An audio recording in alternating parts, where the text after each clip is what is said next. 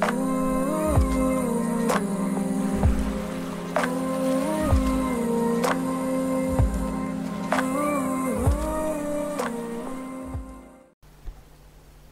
new commandment I give to you, that you love one another, even as I have loved you, that you also love one another. This passage from the scripture, from the gospel we have heard today, is the central message of Christianity. Because Jesus continues, by this, all men, all women, everybody will know that you are my followers, that you belong to me, that you share in my life. By this will they know it, if you have love for one another. My dear friends, I must be honest with you. Today, I would have preferred not to be here to preach to you. Today, I would have preferred to lock myself up in my chapel before God alone, to weep and to pray. To weep and to pray for my nation, where darkness has descended. To weep and pray for my church that is being stifled out of existence in the world and also in Nigeria. To weep and pray for Deborah Samuel, who was killed because she found herself in a part of Nigeria she thought was home, but it wasn't. To weep and to pray for my brother and friend, Bishop Matthew Hassan Kuka, the world-acclaimed voice of the voiceless, who has now become soft target for those same voiceless people who see him as part of their problem rather than as part of the solution. To weep and to pray for the poor, miserable murderers of Deborah, who have been left uneducated and unemployed deliberately so that they can be manipulated, brainwashed, and instrumentalized for political ends by religious bigots and political egoists. To weep and to pray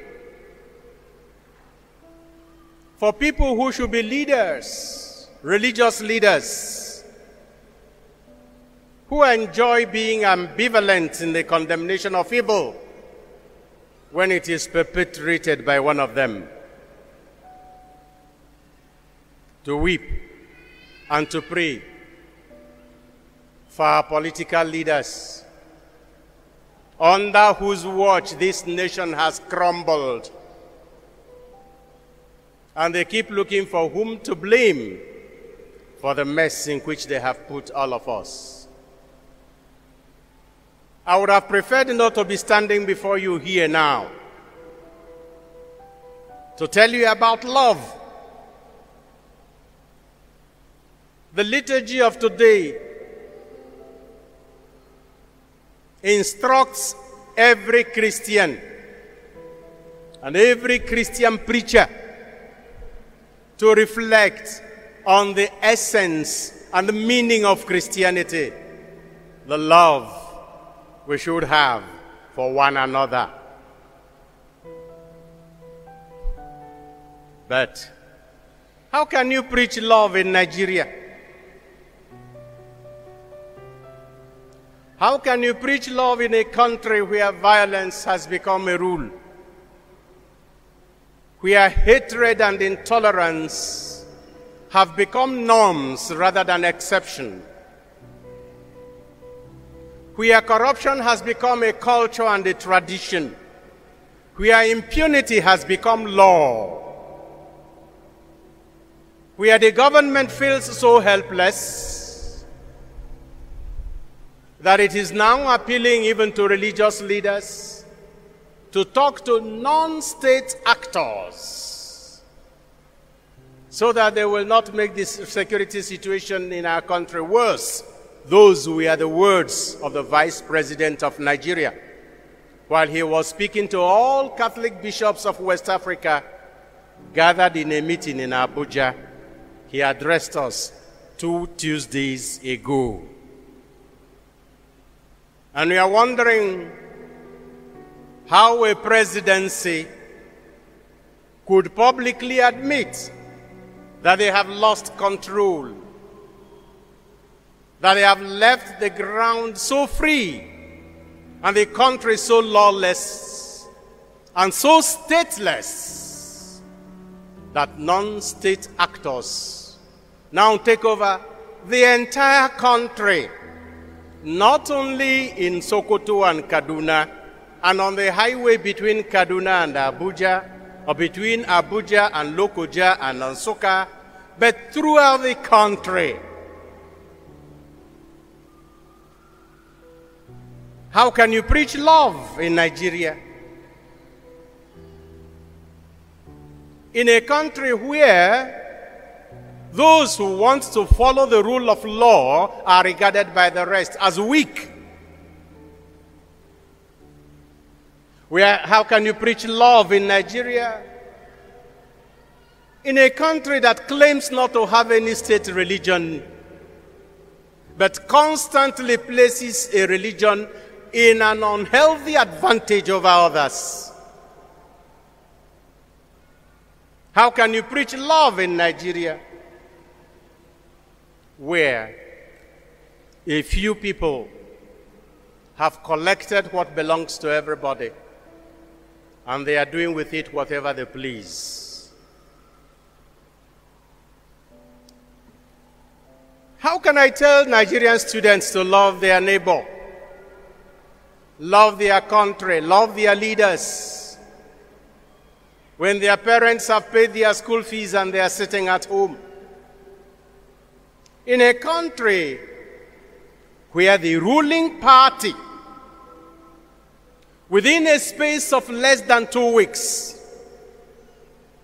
can rake in from 27 persons 26.3 billion naira collected as fees for presidential nomination forms. And the same ruling party is unable to finance our education properly, such that our teachers are at home and our students are roaming the streets. How can you preach love in Nigeria, in a country where members of ASU, hear me well, members of the academic staff union of universities in Nigeria have collaborated with INEC to install misfits in power in this country because they have collected money? All the electoral officers who installed the present ruling class in Nigeria are professors of our universities, members of ASU. And INEC chairmen for many decades have been members of ASU. And whom are we blaming? How can you preach love in Nigeria? In a country where forgiveness is regarded as weakness. In a country where when you bring the light, you are accused of exposing darkness. In a country where when you love, you are seen as being stupid. I would have preferred to stay at home and weep and pray for this country. But I can't.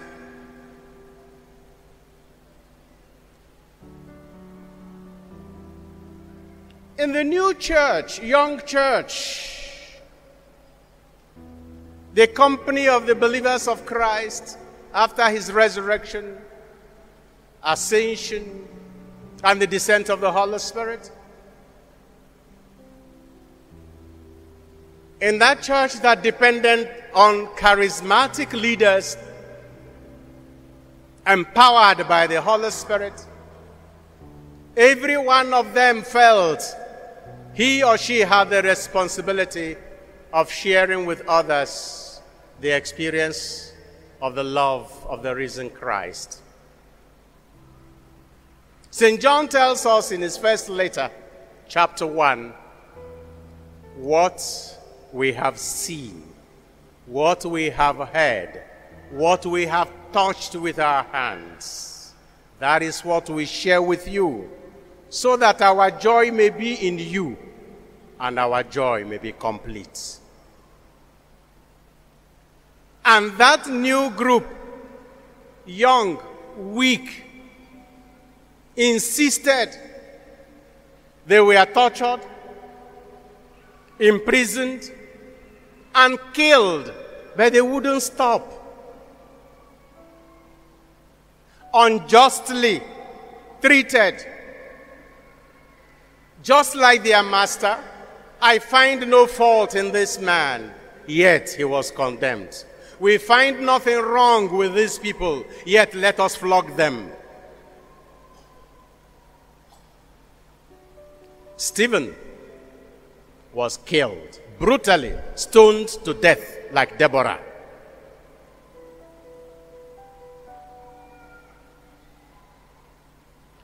Stephen, as he was dying, did not tell Paul, who supervised the killing, Saul. He didn't curse Saul. He could have told Saul,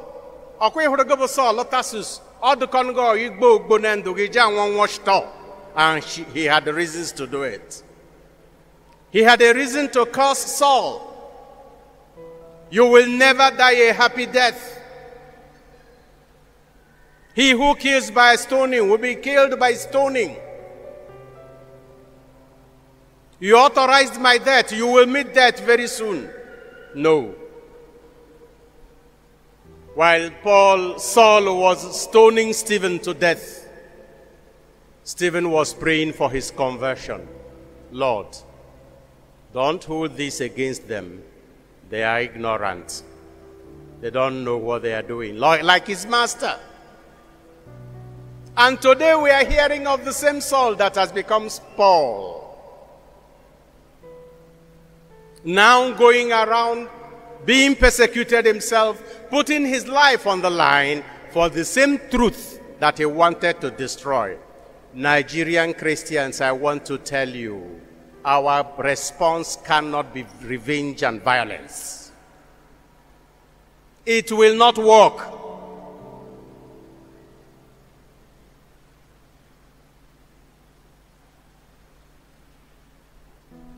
The only thing that works is love. Sometimes when you are preaching, you feel that people are not even listening to you because you don't see the difference in their lives. But good things take time.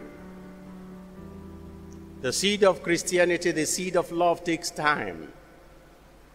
There are difficult moments. There are difficult terrains, there are challenging moments, like the one we have in Nigeria now, when it is very difficult to be a Christian. Yesterday, I found something posted on the WhatsApp status of Ogam Father Paulinus, which consoled me.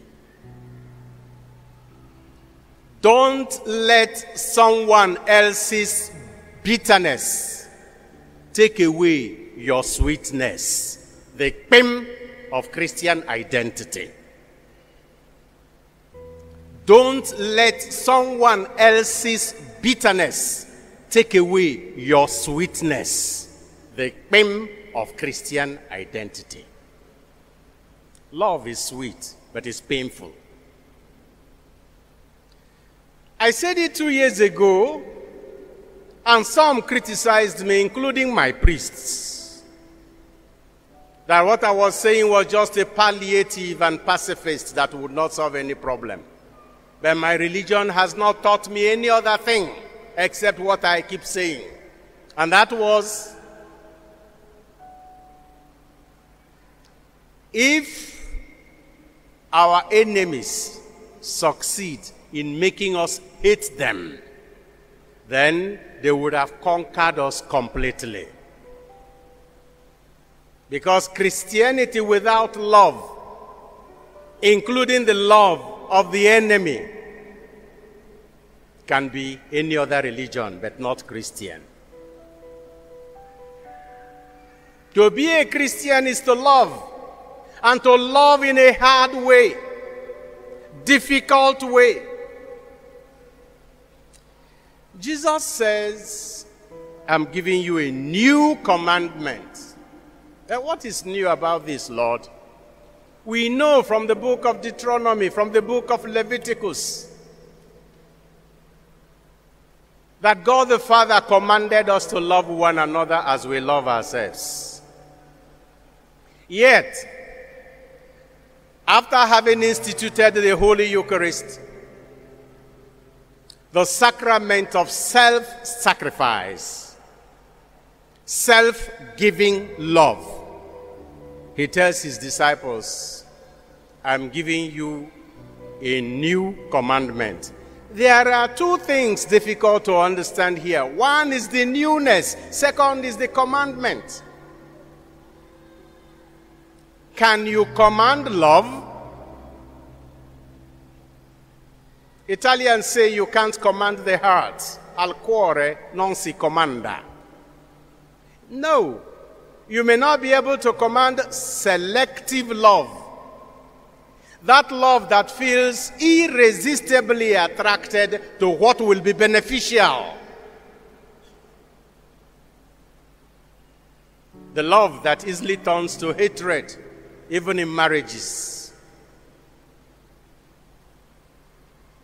There is also a natural tendency in the human being to love, because we are created in the image of God.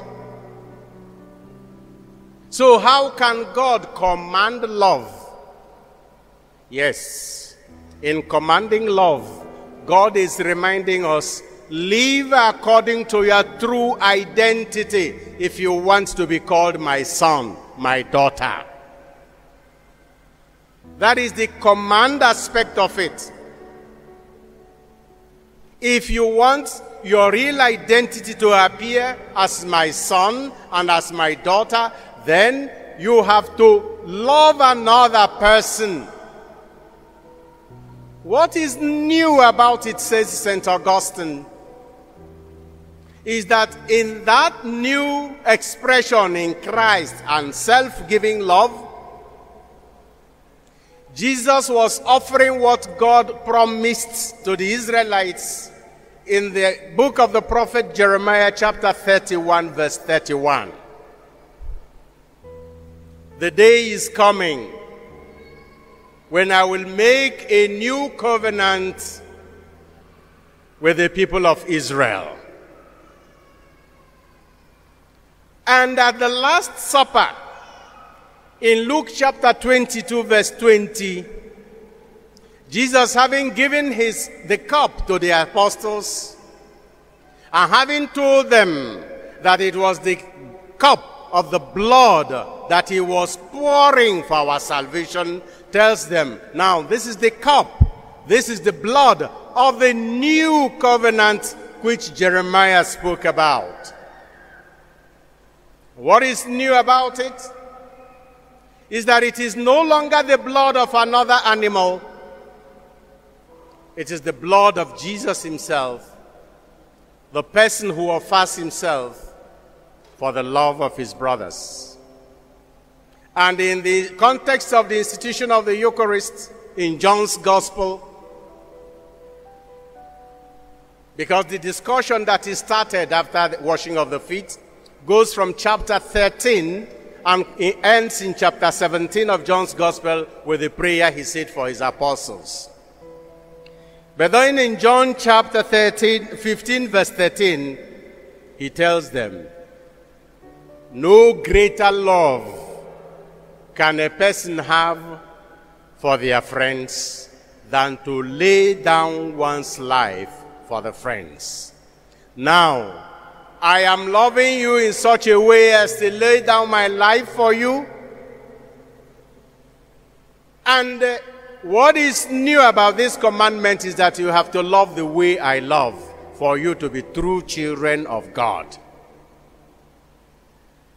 This is the vocation of Christians. This is the identity of a Christian. It is difficult to be a Christian in Nigeria now, not just because under the present government Christians are discriminated against. Not just because Christians in this country now suffer injustice and even death, and governments do nothing about that. Leah Sharibu is still in detention because she is a Christian. Well, what makes it more difficult to be a Christian in Nigeria now is that witnessing to love does not seem to find echo among the people. Being a true Christian is no longer regarded as a value. Many of us want to see Christianity as an association of people who protect their own interests. Why not? And as a group that prays so that God may solve all our problems. Why not? Those things may be part of Christianity, but not the essence. And until we learn to be true Christians in this country, there is no way that the light of Christ can chase away the darkness in Nigeria. The book of Revelation tells us there will be making all things new. A new heaven and a new earth where there will be no tears, no mourning. And if you meditate on these statements, you will realize that new earth, that new Jerusalem that comes down from heaven, can only be experienced at the end of time, not now. But once in my prayer, I asked the Lord, Lord, yes, I know the new heaven and new earth will come only at the end of time. The new Jerusalem, when there will be no weeping and no tears, will come at the end of time. The society where there will only be joy and love will come at the end of time. But please, is there any way that we can experience a little bit of this, even now on earth, in my country, Nigeria? And he answered me, yes.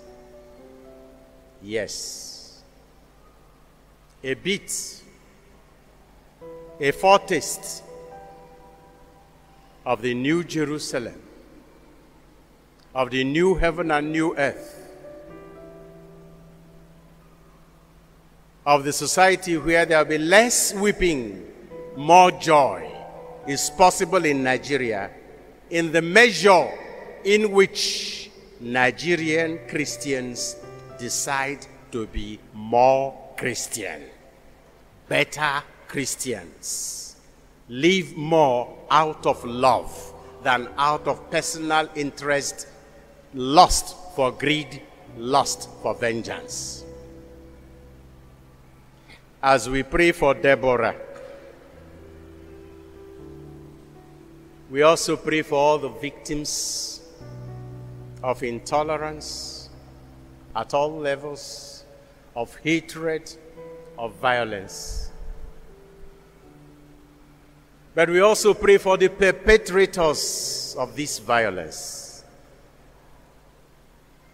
And we pray for all Nigerian Christians that we may witness